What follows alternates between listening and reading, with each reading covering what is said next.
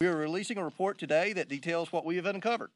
We are also sending letters to the Biden administration officials and Biden family associates renewing our request for voluntary production of documents relevant to this investigation. This is an investigation of Joe Biden, the President of the United States, and why he lied to the American people about his knowledge and participation in his family's international business schemes. National security interests require the committee conduct investigation, and we will pursue all avenues that have long been ignored.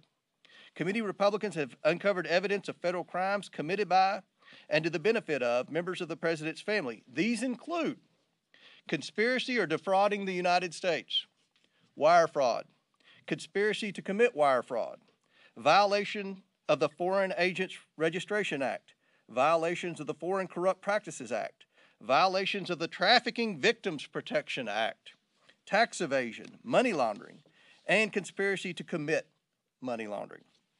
The Biden family's business dealings implicate a wide range of criminality, from human trafficking to potential violations of the Constitution.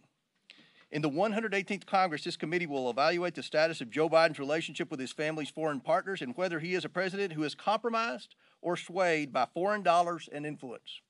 I want to be clear. This is an investigation of Joe Biden, and that's where the committee will focus in this next Congress. I now turn